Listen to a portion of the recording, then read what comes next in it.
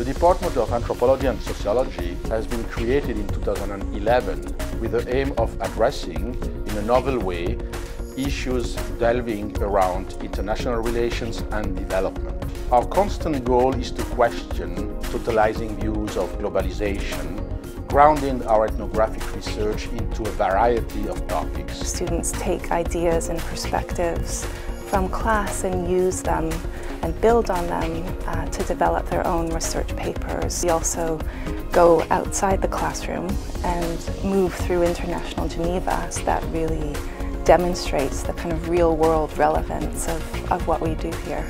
Small classes means that we're able to give a lot of individual attention to students. We can often even tailor the curriculum to their individual needs and backgrounds. We offer scholarships both for masters and for PhD students. I really think the Institute is a place where different opinions are being valued, but at the same time being challenged. I think that's extremely intellectually stimulating. The diversity of both the student body as well as the faculty is extremely valuable, especially when you're discussing theories and concepts in your classes. I've really enjoyed living in Geneva.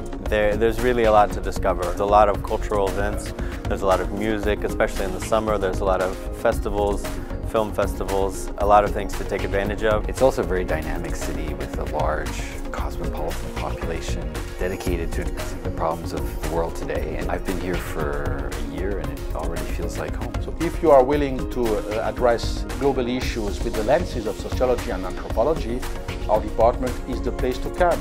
So we are looking forward to welcoming you.